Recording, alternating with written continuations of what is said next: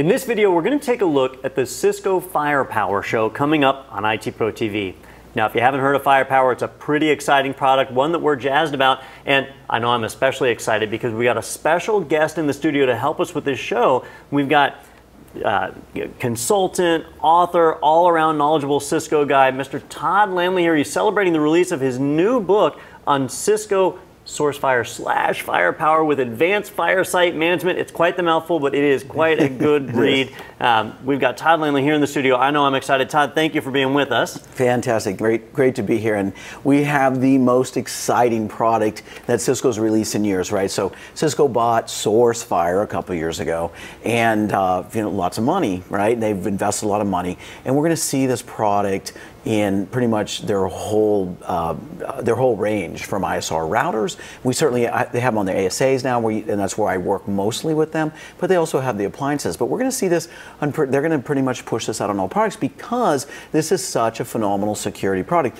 I want to say right now that I get excited about it. I want to make sure you understand I don't work for Cisco. I don't speak for Cisco, and they are not paying me. Boy, I wish they were, but they are not. So I get excited about it. I do a lot of consulting. I do a lot of training with it. You know, and I've got other consulting jobs, but on the security front, this is the most exciting product I've seen in years, and it works phenomenal. Really what it is, it's Snort, right? So we've got the power of Snort with an intuitive GUI on top. So why don't we go ahead and take a look at that, and I'll show you some of the power and what we're going to go through in our series here. So nonetheless, here we're looking at something called a Fire Site Management Center, or also referred to as the Defense Center. And I refer to it as a lot as an old school guy, but the fact is we're looking at here, and this isn't really a great screen. You don't really want to see this screen at work because this is a lot of attacks that are occurring. So this is a demo, and basically it's saying, hey, we're attacking this constantly, right? These red lines are my attacks, blue's my data. And you know, it more looked like, let me show you a real network that I'm working on here. It more looked like something like this, right? Our attacks, we don't have very many, and our ideas is, you know, something like this. In this case here, because we're doing a demo, we want to see a lot of attacks so we can play with it and see what's going on. In this case here, I'm going to come down here and I say, look, I've seen malware. And do you think malware is important today, Don? I don't think so, Todd. I mean, you know, I'm on a Mac, right? So I don't have malware problems, do I? No, I don't think so. But I did see you put in your credit card earlier so you can get your files back. Absolutely. Yeah. You know, it said I was encrypted. I didn't want that, right? Yeah. And well, you know but don't you think you should have called the FBI? Well, you know, our taxpayer dollars do go to them to help us out of situations like that. Are you hinting at the fact that they don't do that? Well, I don't know. I saw something on the news the other day, and I was like, well, I find this fascinating. So let's go ahead and take a look at what the FBI thinks about malware, or I'm sorry, in malware. And what comes in malware? Something called ransomware. This is just a piece of it, isn't it? And in this ransomware, what is the FBI saying here? The FBI says, well, if you read through the article, they say, well, if everyone just pays the ransom, the prices are coming down because so many people are paying it, and it's easier than trying to pay. It's less expensive than sending it out to a repair shop to try to get your files back. So, you know, he just paid his $89.95 and he got his files unlocked. We were sitting here. So is malware important? Sure it is, because if this happened to you in your corporation, I mean, they could be charging hundreds of thousands of dollars. And, you know, you just think about, it was just a few months ago that Sony Pictures got involved in this, where all of their machines got locked down. The whole company, the motion picture side of it, was basically out of business for weeks before they managed to recover from that.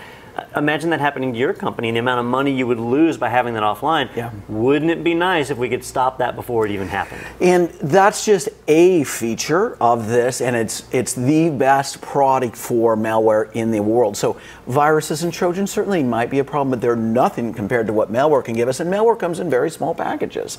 And so, I mean, they can be on apps. They're very, very small. I've seen some really small ones I was looking at the other day. But nonetheless, so we can come here and we can see malware. And let me go right to a screen that shows some malware here. I think I put it, where did I put it? Right here. And this is showing on this demo screen. Again, if your work looks like this, you guys got a problem. But nonetheless, I can come in here and say, here's my malware, and And again, we're determining the file disposition through this product by sending it to something called an AMP cloud, Advanced Malware Protection Cloud at Cisco. And they basically give us a file disposition, and they came back and said, hey, this is bad, right? And they're telling us this file came back with a high threat score. So we'll go ahead and click on this. And now when we see this file and what this product will give us is what's called a trajectory. In other words, when it got into your network, where did it go? So I mean, this is just one of the features. I'm just scratching the surface on what we're going to cover in our episodes, right? And this is going to show me, you know, where it's gone, you know, who it talked to, and you know, the other things it gives me is I'm not going to go through that right now, but I'll do this in the episodes. And the fact is we'll look at the threat score and the report on it that came from what's called Talos, right, the sandbox. Nonetheless, I can also download the file, right, so we can use it in our own sandbox and so on and stuff like that. But let's go back here and keep more of a big picture. But the idea is malware is a serious issue. This is a very serious product, and can other companies do a lot of this? The other companies can, and again, I'm not going to pick on other companies. Like you got Palo Alto and McAfee, and a lot of people use these, and they're fine products. That's not what makes this one sing above them. What makes this product sing above your other products, and I'll pick on Palo Alto in this case, poor Palo Alto, because I go out to a lot of companies, they're like, why should I buy this over Palo Alto? Because that's what we were about to buy.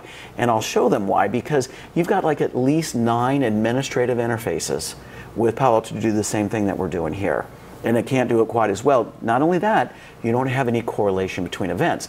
So now we have this single interface, this phenomenal intuitive GUI that can help us use our snort rules to our advantage, stop malware, do URL filtering, you know, and create lots more security, all on one screen with correlation between events. You got SIM reporting. That's a pretty big deal, right? So we've got all this stuff that can occur with this one piece of management. And so again, if you're looking at other products, say, hey, I want to see one administrative interface for all of these. I don't want this siloed approach where I have, you know, appliance, VPN concentrators, routers, switches, and all this. In this case here, we've got our ASA. You can have an appliance as well, but the ASA is a phenomenal product to run this on. What it does is it gives us our routing, switching, VPN, and all that other stuff that we all know that an ASA does. But now we have the power, or what we call FirePOWER, right? So FirePOWER, the term is very important to understand here, Don, because it's used a couple different ways. This was created by Sourcefire before Cisco bought them, and FirePOWER came out, and it really defines the power of the next generation IPS, next generation firewall. And it just sounds cool as a marketing term, right? It does. And so I don't show it here, but the FirePOWER, where the power is all capitalized, I think you're going to see that going away. So now that Cisco's got it, when you run in an ASA with this product on it, the actual term, they call it is FirePOWER module. Right? And is that the case? I don't know. You know, I guess, you know, so it's really hard for me to define all these terms. They seem to change a lot. Because I was writing the book, I kind of just gave up and says, I'm going to call the Fire Site Management Center to the Defense Center and just kind of stick with it. But there's also another term called FireSite, and this is a very powerful technology. So we see things like FirePOWER, FireSite, and they had a technological definition, and now they're kind of a lot of marketing. So you actually probably saw it said FirePOWER with FireSite administration, right? What does that mean? Well, the FirePOWER again is our power of the next generation IPS, and the FireSite is it's actually a passive technology that, you know, scans our networks and gathers information about users, hosts, and data, and it's in applications. It's a very powerful tool. I love FireSite, and so we will go in that in depth into these series, right? In FireSite and how FirePOWER works and all that. Let's take a little bit more. We won't spend a lot more time in taking your time, but I want you guys to understand how great this product actually is and what it can do for your corporation. And now there's yet another term. So we've got, well, Sourcefire, right? And that term is pretty much going away. We see it still a lot, but it's going to be just Cisco, right? And then we've got FirePOWER.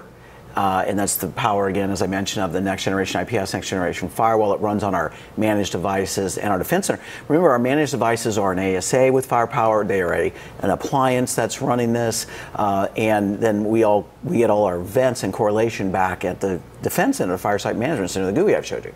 There's another term called Fire Site, and what this is a passive technology that runs in the background, gathering information on host users and applications, and it connects to our LDAP, and so now we can, so basically we can put a name and a user to an IP address of an event. Very cool, powerful technology, and we'll spend a lot of time on that when we go through the episodes. That being said, there's yet another term, right? FireAMP, and who knows where these terms are going to end up, but the fact is FireAMP stands for Advanced Malware Protection. There's two types, there's a network-based and a host-based, and we'll talk about that during the episodes as well. Malware is a big piece of this, right? And it is a separate license, right? Everything's separate. Cisco figured out this, hey, we're not going to just buy this product and give you this license forever. We want you to pay for us every year, right? Or every 3 years. So nonetheless, let's go back and take a look at the power of the, correlating events and putting everything together in one nice intuitive GUI, right?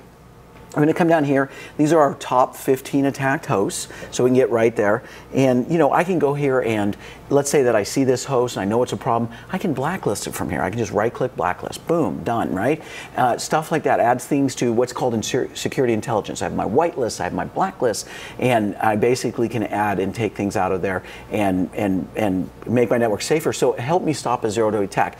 Now, speaking of zero-day attacks, this is called an indication of compromise. This was the first known product a couple of years ago where an attack occurred, a zero-day attack occurred, and these indications of compromise are telling me something changed on hosts. So we kind of benchmark these hosts and understand what's going on, and Fireside's paying attention, and then all of a sudden something changes, and we're seeing this pop, pop, pop, pop, pop of these indications of compromise. It kind of looks something like this, which is pretty scary.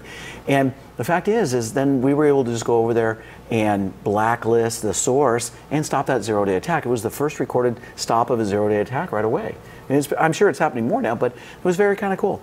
Anyways, so nonetheless, we can look at malware, and I can drill down in here. Notice I can drill down to analysis on here.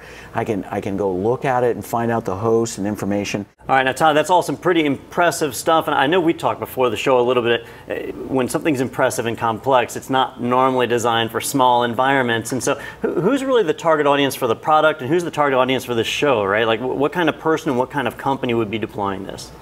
Yeah, and that's a great question, and this is what Cisco was able to take that Sourcefire was not able to do, and put this on even down to their Soho products. Like the smallest ASA, a 5506X. That's the lowest model you can get, which is really relatively inexpensive. But again, that would be real Soho, small office, home office, maybe a dozen users, right? Something like with this on here. You got to remember this is going to add overhead to your network, but we can go all the way up through the 5585s and get some serious power. And if you need more throughput and more power, now we can go from Soho all the way to the most advanced data centers in the world. Excellent. So if you find yourself in that environment, you're working for a company, a small, medium, large business, small business, you can pull it off with the 5506s. That's really branch office kind of side where we'd see that. So yeah, maybe a 5512 or 5515 or 25 or something like that. Again, I was just making an analogy that hey, you can go all the way down, and it is going to be running on routers, right? Or RSI routers we mentioned. And it goes all the way up too. Like they've got the dedicated appliance. I can't remember the model number for it, but it's got those are their 3D models there. Yeah, so just add an extra couple zeros to your PO, and you can have that too. Yeah, so it can handle very powerful networks and give you a level of security you couldn't necessarily achieve before. Now, if that sounds exciting to you, it should. It's really cool stuff. Very cool stuff. And you're in the right place, so stay tuned. We've got FirePOWER episodes coming up where we'll get a chance to see all of this in action and how you can use it in your environment. If it doesn't sound right for you, no big deal there. We've got plenty of other content in the course library. Be sure to check that out. But if you're looking for FirePOWER, stay tuned. It's coming up next.